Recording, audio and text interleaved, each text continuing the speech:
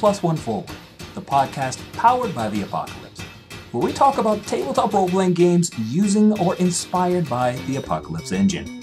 I'm your MC Rich, and I'm joined by my special guest, Brandon Leon Gambetta, the guy behind Stop, Hack, and Roll and Protean City Comics, which is an ongoing Masks actual play podcast. In fact, he's like the Masks guy. Hey, Brandon. Welcome to the show. Thank you so much for having me, Rich. I am an enormous fan of Plus One Forward, and I've decided I'm going to embarrass you right off the top, because I have actually done the thing where you're listening to a podcast, and you pause it, and you like talk out loud how you would talk when you're on the podcast. You've got that level of fame that I'm like driving in my car and pausing and going like 2 years ago, pausing and going like, my gateway game to Powered by the Apocalypse is... That's great. Well, I guess I can go ahead and segue right into how long have you been playing PBTA games, and what was your gateway, Brandon?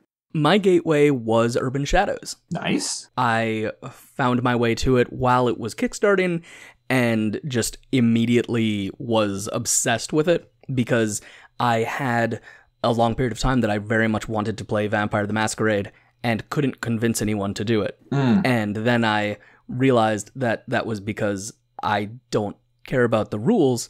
And so I would start to describe it to people and say like, oh, it's this cool thing. And people would go, oh, can you play like a werewolf and a vampire in the same thing? And I would go, and it's like, oh, and what are the rules like? And I'm like, not good. This was just a perfect way to have kind of the cake and eat it too. Nice. And you might notice that's a Magpie game. And I'm wildly excited that I am now publishing with Magpie Games. That is a pretty cool connection, man. Congratulations. Way to reach for the stars and grab that brass ring. Oh, it's been like a true dream. I'm walking on sunshine. I'm in the final episodes where everything's coming together. Nice. Well, let's jump on over here and read a sitch. Read a sitch. On Read a Sitch, we have our guest talk about a journal of play or some aspect of playing Powered by the Apocalypse games. And Brandon, I am really excited. The thing that you want to talk about, now we have done an episode about making custom moves, but what you want to talk about is a little more specific. Yeah. It's making situation-specific GM moves, like, I don't know, monster, playset moves, and then GM moves for specific NPCs. So tell us, Brandon. Unlock your brain and all of this experience you have with PBTA games. What are you thinking? So I'm like low-key obsessed with just the structure of GM moves. I love that they are so specifically narrative, like most of the time, and that they can do so much heavy lifting. And the examples that I come back to when I talk about this kind of thing is Dungeon World and Masks. Because Dungeon World, you've got all your monster moves, where you can have something that you're fighting a monster and it does d6 damage, and it's like, all right, who cares? Or it can say, like, bite off a hand. And that is fire. And likewise with Masks, you can have someone, like, you know, hit you and you mark a condition, or you can have them, like, send someone into another dimension. And I think as GMs, as GMs and as game designers, we sometimes don't pay enough attention to those moves and instead like build out the character and then just use like the core GM moves that are from the book. And I want to see some more like things where people are getting creative with what it means to have that rule at your disposal. And ironically, I don't have a lot of that in Pasión. That's okay. You've done so many interesting things with conditions and rolling with questions. As I think about those like GM moves, one of the things that I've had a lot of success with is specifically in Apocalypse World, which are kind of environment moves. Yes. And I love them because, and this is not Environ from Apocalypse World Burned Over, which is another awesome, cool thing. Yeah. But not what I'm talking about. I'm talking about, like I had one Apocalypse World which had Acid Rain, and so there was a custom move of if you go out while it's raining without protection, roll to see how bad things are. And it impresses upon people that confined spaces and not being able to go out, and the boiler room feeling that I want in that setting that has that external pressure. Yeah. What are some specific GM custom moves that you've really enjoyed? Ooh, there's one. This actually is a Pasión move. Well, there we go. This is just like you were saying, like a custom move that's in a setting. Mm-hmm. And so this is near the pool. When someone attempts to strike out at you or demand what you deserve while by the pool, you may immediately mark a condition to throw them into the pool and escape their wrath. If you do this, they may immediately mark a condition to drag you in with them. So, like, the reason that I love that is that it tempts people. And so, like, that's where I see these custom move opportunities and go, like, hey, as a GM, let's get those moves, those things that are in our back pockets, and make sure that the players know about them. Mm. Because if you tell the players, hey, if you get into a fight down at the pool, you might get to grab somebody by the hair and drag them in. Then they're going to do that. And like if you tell someone, hey, if you go outside in acid rain, it's going to be a major issue. Then they start thinking of that as a distinct thing, right? So that they've got someone like held up in fisticuffs and they're going, how can I drag them out a door to like make this like really hit? And so, like, I feel like having, like, what I would love to see is someone taking a bunch of custom moves, a bunch of GM moves, a bunch of different, like, setting-specific things, and just having them on note cards on the table everywhere. So that people can go, oh, like, it almost forms like a map of what you're looking at. That you're saying, hey, when you're here, these are things that can come up. When you're here, these are things that can come up. And those could even be used to do GM-style moves, like in the same way that a goblin can bite your hand off. You could put, like, when you're in the underground surgery lab that's secretly underneath the hotel, you have the custom move that a knife is within range at any point. And so you just tell the players that, and you say, hey, just FYI, when you're down there, where people are getting their illegal surgeries to hide their identities, you can always reach a knife. It's just like an invitation to the players. I think it's interesting the way you're phrasing it, because PBTA is a powerful genre emulation engine. Absolutely. Right? That's the thing that I feel like it does best. And so the playbooks are often archetypes within those genres, and really what you're saying is these opportunities that you roll into a custom move are environmental reflections of those genres. Yes. Like, here's the cool thing that I see happening in a lot of telenovelas in this particular place. Well, let's mechanize that. Yeah. Like, let's put out some risk to it so that we're not freeform dealing with that particular aspect of the genre. But it's a thing out there, it's an offer, but it's also a bit of a risk. I really like that idea. I think that's a cool approach, because to me, sometimes I'm like, I really need a custom move here. How do I frame it? Yeah. And the frame is to just kind of dive into your genre and think about what are the cool things that could happen, or what's an aspect of this environment that is screaming out to be pulled into the story or to be involved. I like that a lot. I want like a Rolodex of locations and situations that I can just like put on my table and just go like, all right, we're playing masks. Someone is, one of the heroes goes alone into an alley. And I just like, go, all right, there is a mugging, and we're doing that move right now. Nice. And just like having that, there is this very strange thing that has happened with PBTA games, that they are a step away from trad games in terms of their opportunity to have really cool supplemental content. Yeah. And that doesn't exist, right? Like there are, like Monster Hearts has a whole bunch of playbooks. Apocalypse World has some playbooks. Masks has an enormous playbook creation like space, but you don't see people publishing like, hey, here are 50 masks magic items, right? Like you don't see people going, here are 20 rituals for Monster Hearts. And I think that is actually a missing thing in how we can look at games, because the custom move is interesting not because someone made it up on the spot, but because it's an interesting move for that specific situation. Yeah, absolutely. I think Dungeon World did a good job of capitalizing on this. There were a lot of third-party, really great Dungeon World supplements. Yeah. And then it just, like, nobody else has leaned into that. Yeah. The best third party you get is just like you said, like there's extra skins for monsters. Like Fairtime Games has some really, really, really great stuff.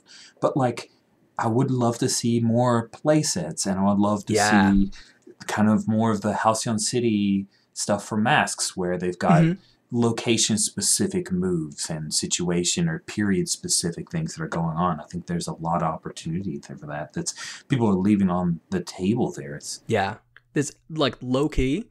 The playsets from Pasión are partially me going, hey, here is an invitation for you to do the work of sitting down, writing a couple custom moves, writing a couple of NPCs, and putting it out there for people. Because I think a lot of people are intimidated, and they go like, hey, something is either a move, like a basic move, a playbook move, something like that, or it's a custom move that I need to make up right on the spot. Yeah. And so just inviting people to have a thing that says, hey, this is 2 pieces of paper. This is a little bit of setting. This has 3 moves on it. And this is useful, right? Like I want that so badly for so many games. Yeah. When it comes to that, make up a great custom move on the spot in the middle of the game. I get hives, man. It's a lot. Tough. It's a thing. People tell me that I can do it, and they don't hear the 15 minutes of us pausing the recording for me to like desperately write down like 7 different things that don't work before finding a move that almost basically works a tiny bit. Oh. No revealing trade secrets. Do you have any particular tips for things that you do when you're coming up with a custom move on the fly? Are there particular places you look at, or do you just look at that traditional 6-, just leave it to GM moves, 7 to 9. You get kind of what you want, but not exactly. And 10+ is all you want, which is kind of the most boring custom move, right? But like it's a thing. So what tips do you have for trying to make those custom moves on the fly?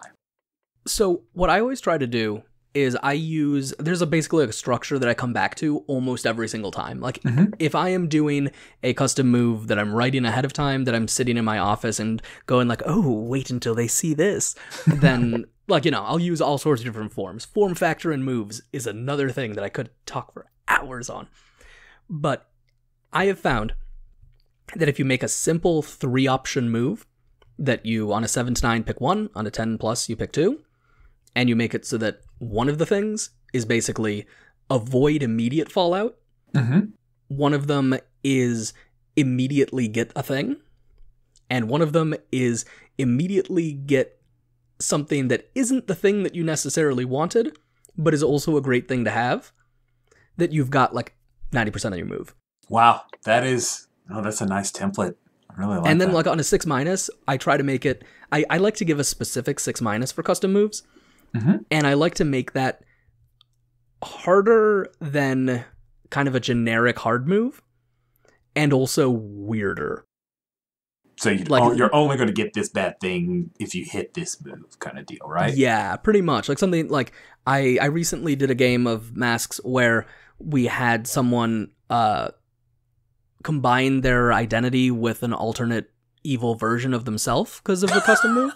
Okay. And it was dope, and it's something that I wouldn't have done on just any generic 6-, right? Because that would be a bizarre thing to do, to just go, yeah, you accidentally portal through part of an alternate dimension, and your identity is subsumed by the evil version of yourself. But like by saying to the player ahead of time, hey, this is what it's going to be, then you've kind of got that excuse to turn things up in a really huge way. Right. That's really cool. Then they chose it. They did the thing. Good. I would be embarrassed if they chickened out. It was so fun. That is really cool. Well, gives me a lot to think about, Brandon. Thank you for that template. That is a thing I'm going to basically have on an index card that I sneak into my GM bag. Awesome. Glad to hear that. Well, this is pretty great. Talking a little bit about Pasión. So why don't we jump on over here and open our brains to this game, all right? Open your brain. On Open Our Brain, our guest talks about an Apocalypse Engine game or mechanic if they aren't a designer, but luckily Brandon has a game for us. Pasión de las Pasiones. Yes, it is. Nicely done. Thank you.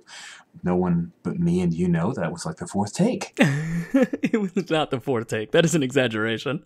Pasión. What is the setting for this game and what's it all about? Pasión is a genre emulation game. And so the setting is a little bit washy at times, and that kind of, we'll get into that in a minute, I guess.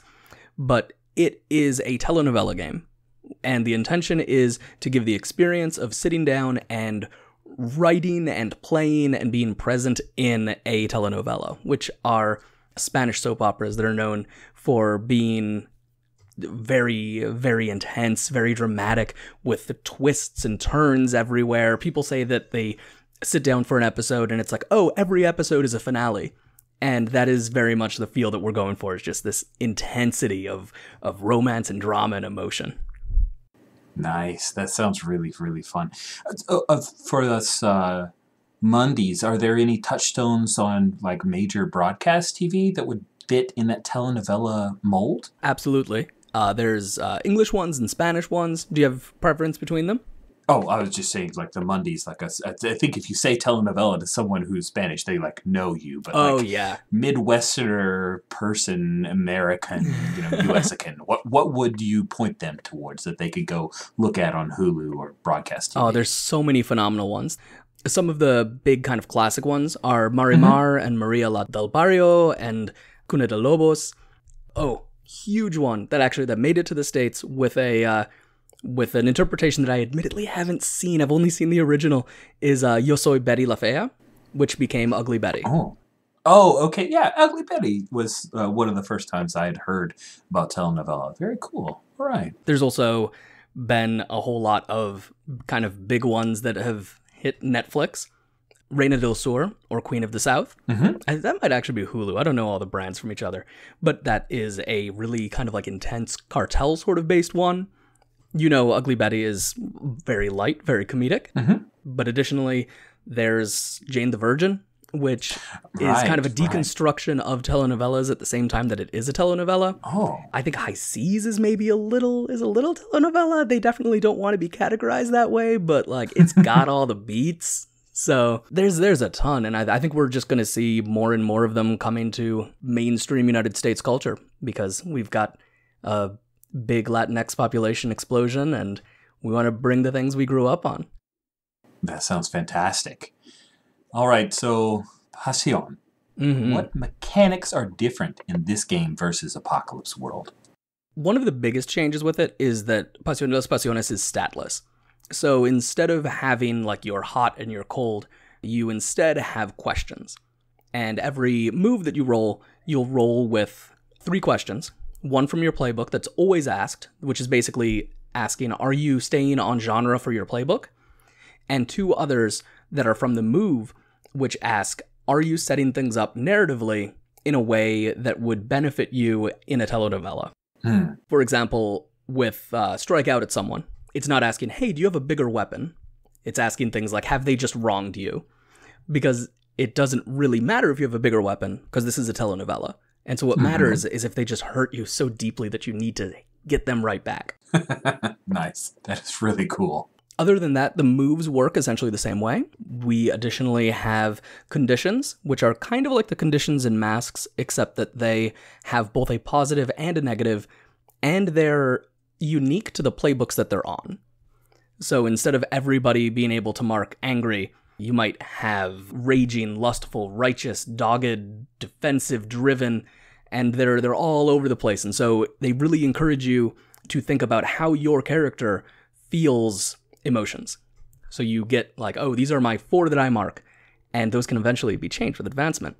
But it means that when you're sitting there as a player, you're having the experience of saying, when my character marks a condition, they're probably ending up more dangerous, more angry, versus someone else sitting down and saying, when my character marks a condition, their instinct is to go try to find love and try to like find someone to protect them.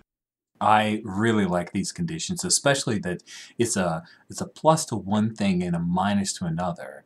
That is cool because it creates this situation at the table. I had the joy of playing this game at Origins a couple of years ago. Mark Diaz Truman ran it, and I saw that, and it just blew my mind. I'm looking at wait, I kind of want the conditions. It's not like Masks where I'm like, the conditions are going to make things terrible and I have to do a really nasty thing to get out of it. But this is like, ooh, maybe I really want to be obsessed. Yeah. Because I can accuse people of lying and be better at it. That's really neat. And the thing that we really wanted to strike with that, and that I really wanted to strike with that, is that you should be feeling emotions. So, like, you don't want to be a telenovela character that has no conditions marked, because that's not the point of telenovelas. So you're tempted to mark more and more of them, and then when you fill them up and can't mark anymore and have to mark again, you go into meltdown where you get to go do something just to really shake things up, and so it just keeps this kind of treadmill of conditions and emotions and meltdowns and conditions and emotions and meltdowns. That's awesome. That is really, really awesome. Thank you. Because there are so many different kinds of telenovelas, we also wanted to make it easy to set up different settings for them. Because, like, telenovela isn't so much a genre, right? So we use playsets, which are basically little 2-page setups that include a couple NPCs, they include a custom move or two, they give you a bunch of setting information, and it sets you up with a show right from the beginning. It's almost like a little mini module, but it doesn't tell you like where things go from here. So it tells you, hey, we're doing the Ranchero one, Corazones Desbocados, and that is about a farmhand that comes back from the dead, apparently. And so, like, you know, he's arrived back, and, oh, his lover used to be here, who's going to be his lover? And, like, you make all your connections, and you start things out, and you know that not only are we going to be on a ranch and doing some cowboy stuff, we're doing that with the background of the kind of plot that is really good for that kind of setting. Nice. That's really cool. Those playsets sound really fun and flexible. Oh, here's a question I have. Yeah. Is this a one-shotted game? No. Yes and no. So you can absolutely play it as a one-shot. Okay. And that is secretly like a little hook that you trick people into thinking that you can do it as a one-shot. Because you can. It'll work. You'll have an awesome time. And guaranteed you'll have people going, okay, but wait, what happens next? Because this is a game that makes enormous amounts of loose ends. And so the idea with the game, and actually something that we have some systems for, is to lead you from the beginning of your story all the way through your telenovela and get you to the end. And we say, you know, yeah, you can do it as a one-shot, and you can. You'll have a lot of fun. But our hope is that you get to the end of that one-shot and you are losing your mind wanting the next episode. Because that's what it should feel like, because that's what it feels like when you sit down and watch one. Absolutely. Now, with Apocalypse World, the general knowledge or the general belief is that it's like 6 to 9 sessions is the meat of when things get really good. Is there something like that for Pasión? It depends a little bit about your group, because the game is designed to really kick off and get that feel of starting out like 4 episodes in. It has a lot of plot set up at the beginning. Like in your character creation, you front load an amazing amount of relationship setup and an enormous amount of problems and issues that are going to happen. And those are all embedded within the playset or within the playbooks. But the core idea is to make it so that you are starting out where things are already over the top, where things are already extremely intense. You're not starting off where, oh, someone made a threat against somebody. You're starting off where a body was found in the middle of a table. And so, like, we're going. What can happen with Apocalypse World and with a lot of other PBTA games is that they do get better because you basically get to the plot. Like, in the first couple sessions, you're aiming towards the plot and you're working out your characters and everything like that, which is completely fine.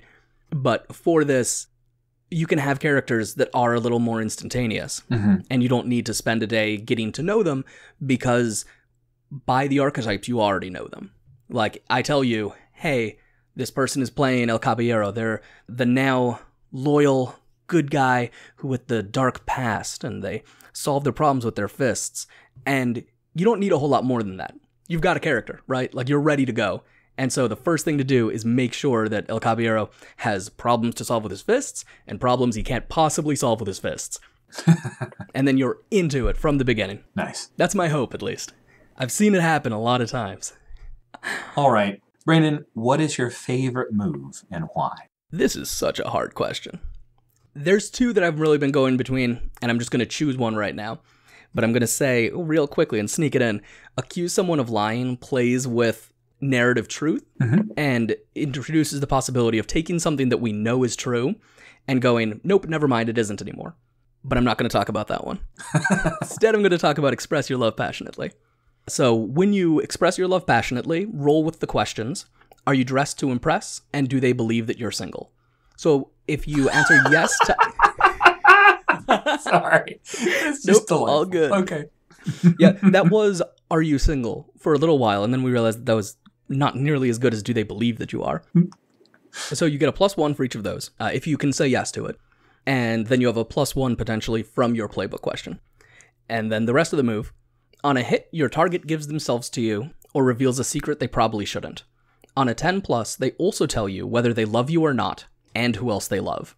I love this move because it is a drama engine. It points players at each other and players at NPCs so quickly. And there isn't a level at which things don't get significantly worse in your situation. But everyone wants to do it all the time because it's the point of the game. That is really, really cool. Okay. Well, I'm glad you chose your one move, and that was a good choice. Yeah, my one move that I chose. Sorry, Rich. I'm not going to get invited if I make another game. You just need to make another game, and then we'll discuss it. Okay, sounds good. All right, this got me pretty excited here. I would really be interested in playing Uno Mas. What do you think about acting under fire and getting this thing out onto the table for a bit? You know I would love to. Awesome. It is time to act under fire. Act Under Fire, we get a little bit of AP demo. Brandon's not used to running games where they're recorded, so everyone be generous. I'm joking. The guy has like a bajillion episodes of Protean City, and it's amazing. So thank you. I am very stoked for this. Oh, I'm so excited for this as well. Cool. I will be playing Uno Mas, who's +1, but I added Spanishness to it. As well you should. That's one of the rules of Pasión de las Pasiones. It's actually in the rule book that if you are not playing Latinx characters, you're not playing Pasión de las Pasiones, and you've made a game hack to it. You've changed the rules in a fundamental way. All right. Yeah. Rock on. All right. So what do we need to do? What's our play set, and how do we go? So I was thinking that we would go with the Rosa Carita playset. It's not like a core playset necessarily, but it's one that is pretty accessible. It is a little bit aimed towards just being something that you don't need to have an enormous amount of pre-knowledge for. There's definitely some playsets that will seem a little like playbooks and playsets that will seem a little stranger if you're not familiar with telenovelas. I've had a lot of people ask me, is La Pirata a playbook that makes sense? And the answer is yes, because there are pirates in so many telenovela shows. And that sounds like a lie, but it honestly isn't. So to keep things simple, La Rosa Carita, it's a hotel playset. It is in the quick start, so if you have that, you've got the availability of it. And I'm thinking what I'm going to do is I'll introduce a little bit of it super fast, just a little bit of the text that we have from it. And then let's dive into some real drama. Let's move forward because this setting, La Rosa Carita, is a perfect one to have a big wedding problem. All right. La Rosa, as it is most often called, is a posh upper-class hotel nestled in the cliffs above a crystal-clear bay. The hotel is lavish with white marble, beautifully lined mosaics, and seafoam green backsplashes. Enormous twisting pools circle the hotel with bars dotted along the patio. The elite come to La Rosa not simply to sleep and dine in the finest accommodations, but to rub elbows, make deals, and further enrich themselves. It is among this finery that our story unfolds, the fine crystal and shimmering chandeliers offering myriad reflections of the sins that most make us feel alive. We start off with an exterior shot of La Rosa, and we're out by the pool, because you gotta have things start out by the pool, right? Of course. There's a couple people that walk by in just like scant little swimsuits to start things off, get people going like, ooh, this is gonna be one of those fun, sexy episodes. And then we get our first shot of Uno Mas. What are Uno Mas's pronouns? He and him. Sounds good. So we've been following his story for a little while, religiously, obviously. And he is, on this day, not at the wedding of his love. His love is going to be marrying the dreadful Jefe. I hate him already. Yes, El Jefe is Alonso de Marco Rodriguez. And he is he's terrible. He's the worst. What are your lover's pronouns? I think pronouns would be she and her. Cool. So we see Uno Mas standing outside for a moment, and then we just zoom inside to where there's a beautiful little chapel. It's like maybe a little kitschy, but just great colors, beautiful diamonds hanging from the ceiling, and your love, Teresita, is standing there and just looks pale and worried. But her family is all around her, and you know that soon Senor Rodriguez is going to be there, and he's going to marry your love. Uno Mas, why don't you tell us a little bit about, how do you look in that shot? Of course, Uno Mas is troubled. This is the worst day of his life. He's been waiting for this, hoping that something would go awry, hoping that she would come to her senses. But Teresita is beset by her family and unable to go where her heart must lead her, which is to me. Absolutely. And it's not looking good. She's going to walk down that aisle, and you know that will be it. That she is someone who is loyal and caring. She's not going to marry someone and then turn things around. This is the kind of thing that the ring touches that finger, and we're done. So, Mas Uno, what do you do? I'm going to make my way over and try to pull her aside, speak to her. Perhaps if I show her my heart, at this last moment she'll have second thoughts. So you're heading down the aisle of the chapel, and her father steps out from one of the pews and gets in front of you. He's a tall, relatively well-built guy, but he's in the generation above our main characters. Mm-hmm. So he's got a tiny bit of gray. Other than that, looking just totally fine. Of course, wonderful. If he weren't in the telenovela, and he would be the hottest guy in the room, but here he's the old man dad. Of course. And he holds up his hand to you and he says, Mas Uno, what are you doing? Signora, I must speak with your daughter. It's urgent. You are going to get her and everyone else in here killed. Of course not. I would never put you in physical danger. I only want to talk to her about something to do with the Jefe. And you think that he'll allow that? You think that he'll just let you come in and steal his bride? You know I'm no happier about this than you are. Senor, you must understand, Teresita, she is going to her grave here. She will die of loneliness and a broken heart. Let me save her. Go ahead and roll to act with desperation. So the way this works is you have a question on your playbook. Mm-hmm. Your question as Mas Uno is, are you playing Pasión de las Pasiones? Yes! That gets you a +1. Yeah, so you're at 1 so far. And then when you act with desperation, we're telling the MC what situation you want to avoid, and you're going to roll with the question. So you want to avoid getting stuck up with him, right? You want to get past. I want to avoid having to punch him. Even better. Yes. Oh my God. So are you doing this for love? Absolutely. Excellent. That's +1. Are you doing this for vengeance? Not yet. Not yet. Okay. All right. Go ahead and roll your 2d6 +2. I rolled a 7 +2. It makes it a 9. So close. Oh, very nice. So on a 7 to 9, I'll give you a worse outcome or an ugly choice. And I think here's what I'm going to do. If you push past him, you're going to get a minute with Teresita. You'll get a chance to really talk to her for a second. If not, and you try to talk your way through this, then you'll get to her. But you'll get to her right as Senor Rodriguez comes in the back door. I'd rather stay a step ahead of the Jefe, so I will shove her father aside. He stumbles back and bumps into the pew and ends up recumbent on it. And Teresita looks up, hearing that sound. She's looked almost in her own world until you come close. And we get this scene that just has a little bit of a soft camera on it. And she just immediately grabs onto your shirt and says, "You shouldn't be here." Neither should you. But I'm so glad that you are. Teresita, Come, let me take you away from this. You do not need to marry the Jefe. My motorcycle is just outside. But how can we do this? You want to just run forever? What life could we possibly build? We will build a house made of love. I will give you all the children that you want and need. Jefe, this hotel, they are nothing compared to what we could have together. Come, let's go, Teresita, please. Go ahead and roll to express your love passionately. So, All right. Are you playing Pasión de los Pasiones? I am. +1.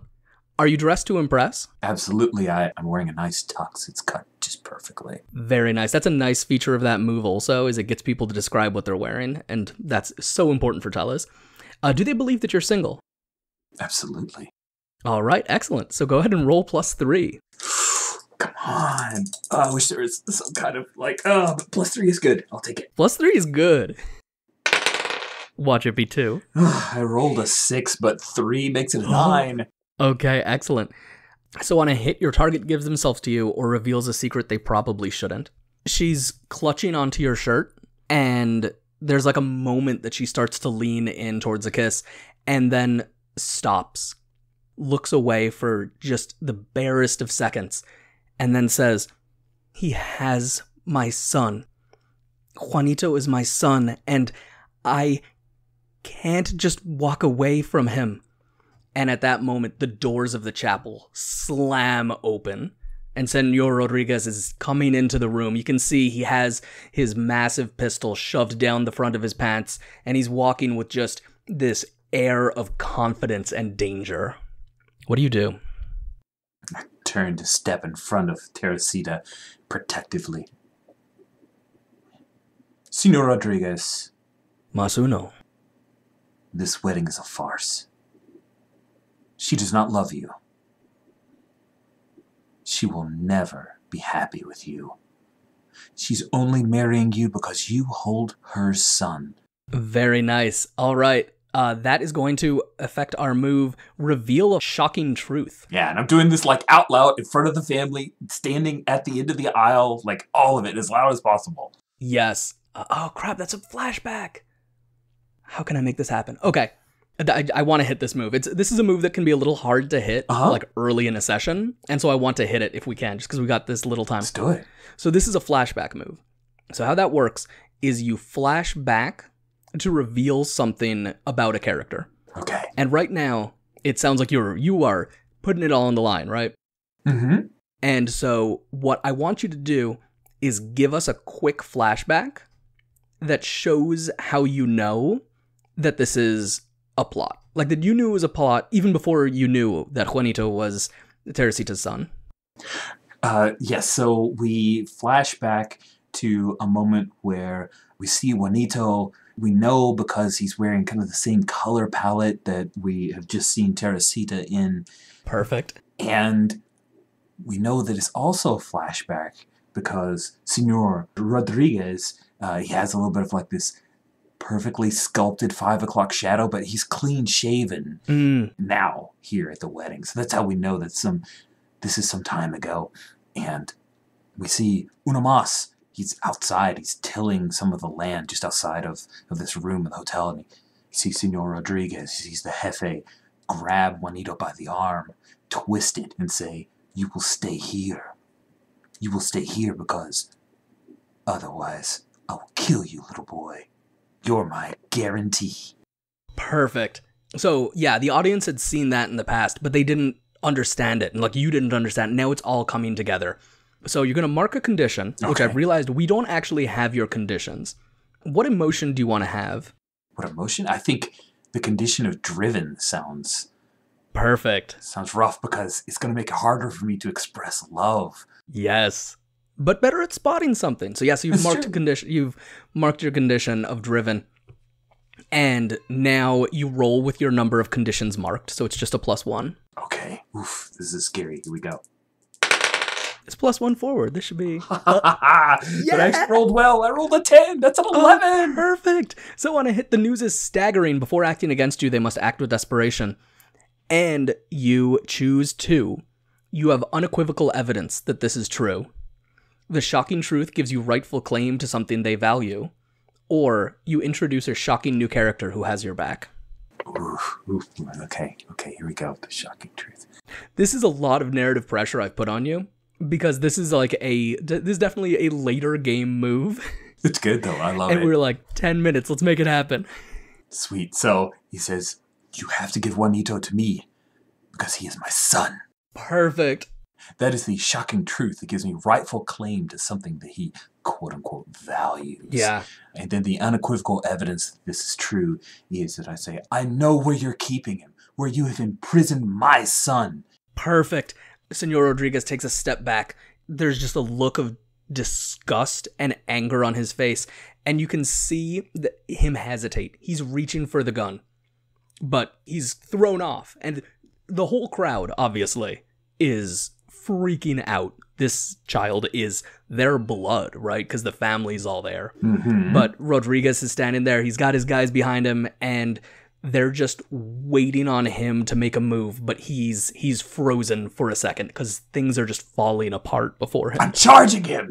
I will Amazing. tackle him and take him down before he draws this gun because I know he's a weak man. He will use a gun to solve his problems. Perfect. Go ahead and strike out at someone with voice or violence. All right. So, are you playing Pasión de las Pasiones? I am. +1. Have you caught them off guard? I think so. I think so too. Have they just wronged you? Oh, he's trying to take my love from me, so I think yes. Sounds good. I'll accept it. So that's a +3. Oof, I rolled a 7, but +3 makes it a 10. Okay. So on a hit, your strike lands and you each mark a condition. On a 10+, you can also take something from them or avoid marking a condition. Oh, I will take that gun from him. Oh, incredible. All right. And what else are you marking? Yeah, I have to mark, I'm using the conditions from El Caballero because I think that's the closest to Uno Mas. Cool. So I think I'm going to go with obsessed as the condition that I mark. I'm driven and obsessed. Nice. Obsessed is +1 to accuse someone of lying and -2 to face certain death, which hopefully doesn't come to that. So you tackle him to the ground and you get hold of the gun, and there's just stillness. Teresita starts walking up the aisle. She has this beautiful bouquet of roses in front of her. She just stands next to you and is glaring down at Senor Rodriguez, and she's starting to shake. What do you do? The camera picks up that during the tussle, my tie on my tuxedo was loosened, as well as a couple of the top buttons. And so you can see just a peek of the luxurious chest hair that I have and the cut of the pecs there. Just a Perfection. hint of that. Oiled. Yes, of course. Yeah, lightly. Uno Mas holds the gun up. It's a threat, but he's not pointing it at anyone. Teresita, go get on the motorcycle. Jefe, let's go get my son. Amazing. Wow, that was amazing, Brandon. Thank you so much for giving me a taste of this. You're really good at running this game. I've heard that there are good GMs like this Lowell Francis guy, but you are pretty darn good at this. Thank you so much. I had such an amazing time just being on the show and playing with you, and I hope we get a chance to play again because Yes. I want to see where you would take this. So, Pasión is on Kickstarter right now as this episode Yes. comes out. He fully funded in a blink of an eye. I saw the Twitter notification from Magpie. I went there. It was already funded. Amazing. Do you have any really cool stretch goals or aspects of the Kickstarter that you want to highlight for folks that are listening to this? Sure.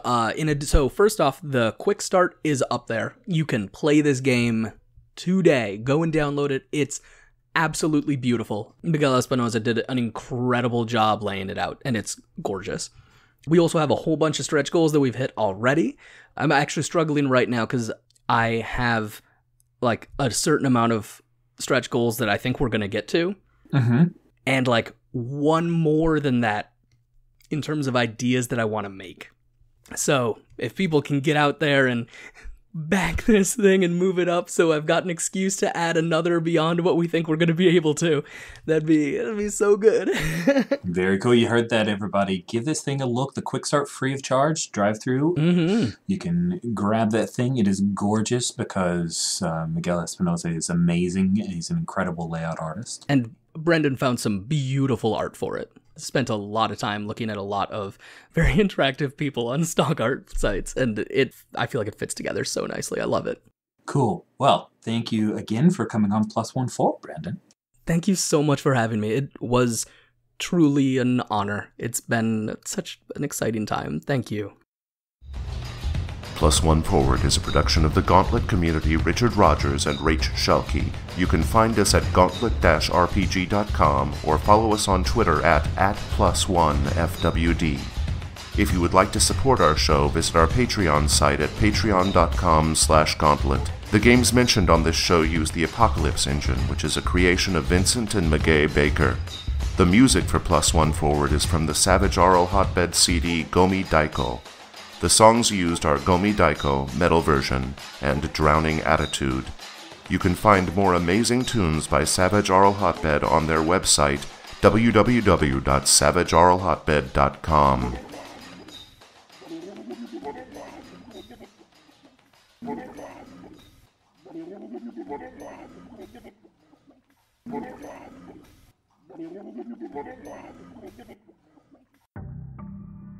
Hey listeners, Jason here. I want to let you know that Brindlewood Bay is now available in the Gauntlet's $6 Patreon feed. Brindlewood Bay is a Powered by the Apocalypse game about a group of elderly women solving murder mysteries in and around the namesake town. As they investigate these crimes, they become increasingly aware of the activities of a dark cult called the Midwives of the Fragrant Void, and will have to come up with a plan to stop them. The game is basically Murder, She Wrote meets The Shadow over Innsmouth, and we think you're going to love it. Your $6 pledge in February gets you everything you need to play Brindlewood Bay. The core rules, including a file for printing them as a zine, character sheets and other play aids, plus 5 mysteries: Dad Overboard, All Hallows Scream, The Great Brindlewood Bay Bake Off, Jingle Bell Shock, and A Murder Most Mucky. So head over to patreon.com/gauntlet and make a $6 pledge to get Brindlewood Bay. Keep your pledge active and you'll also get new issues of our magazine Codex every month. Thanks.